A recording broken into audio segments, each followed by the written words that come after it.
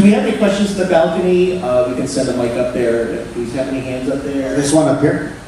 Okay. We'll send a mic up there for it, but let's take this next question wherever it is here. Hello.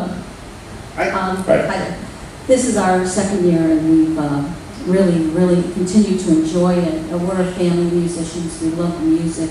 And before I ask my question about the music, I want to thank you because as a middle-aged white woman, skewing a little more to later middle age, but the one thing that has really resonated with me was the diversity that you don't get in most communities. I live in Chicago, so we have quite a bit of diversity, depending on the neighborhood, but it's to see it and to see everybody's a person, and everybody, you know, no matter what their choices are, there are people, and to see that and live it, I wish I could drag so many people here to see that and experience it so that they would have a better understanding. So thank you for that.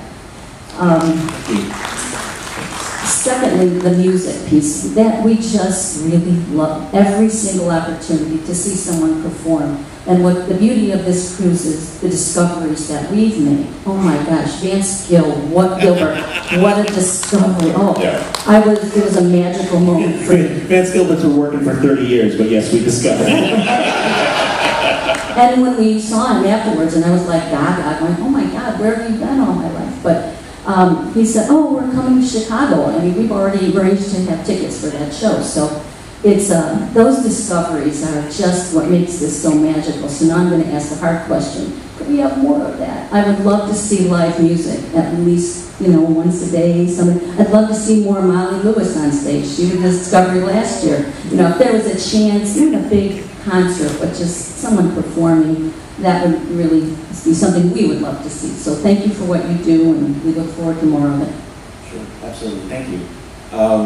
Again, with the scheduling, it is a very difficult balance and juggling act to try and get, because there are plenty of people here who are here because they really are just huge fans of John Scalzi or Pat Rothfuss or Nora Jemison or Martha Wells or whoever, and there are other people who are only here for the gaming, and the concert stuff is just sort of a bonus or a side thing to them. So we try very, very hard to strike that balance of presenting enough of each little piece without everyone. I mean, everyone's going to feel us to a certain degree shortchanged, because the one thing that there is a dearth of on a cruise ship is space. But yeah, we do appreciate the comment. And again, that sort of thing is all very important in the survey, coming back to let us know what are the elements that you really enjoy, what are the elements that aren't so important to you.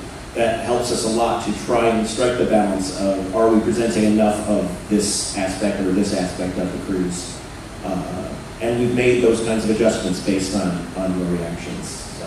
And thank you for your comments about diversity. Paul did speak to the diversity that we try to achieve with performers.